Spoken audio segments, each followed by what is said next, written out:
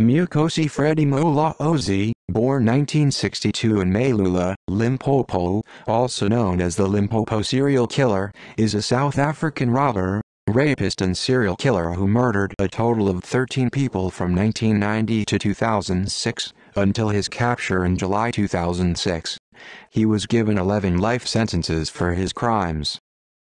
Murders Mulaudzi, who was initially imprisoned for 2 separate murders and an armed robbery committed in 1990, managed to break out of the Bavyanspa prison in Pretoria in 1996.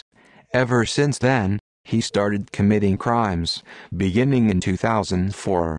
During that year, he attempted to murder thrice, broke into houses 2 times, committed 2 armed robberies and assaults twice, all committed in the Siloam and Lavubu areas. Onwards, from 2005 to 2006, he started committing violent murders, and among his victims were 19-year-old Ndivowinity Chili Mandela, who was raped before being killed, as well as her 3 cousins, Nyadzeni, 14, Shumene, 10, and Lefolasani Maxwell Sivhugwana, 7, who were all hacked to death at their home in Thohoyandou.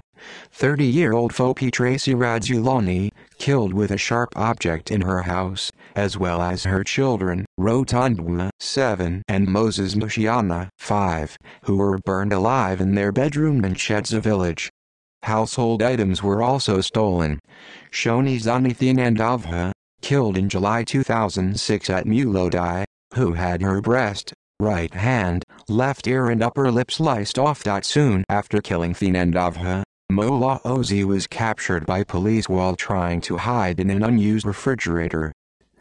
Trial and sentence in October 2006. Mulaudzi briefly appeared before the court, but his case was moved to November 15, as new charges were connected to him by authorities, according to Superintendent Motlafela Mojapelo. Mulaudzi refused to confess and often caused scenes in the courtroom, in one instance, threatening to sleep during the proceedings if his wife, Tikalani Florence Nethingwe, charged with possession of stolen goods, and son were not released, and in another, alleged that the police investigator had bribed him with money and phone cards so he would confess. Eventually, he was convicted of the most charges, with Judge Godfrey Hadizani giving him 11 sentences.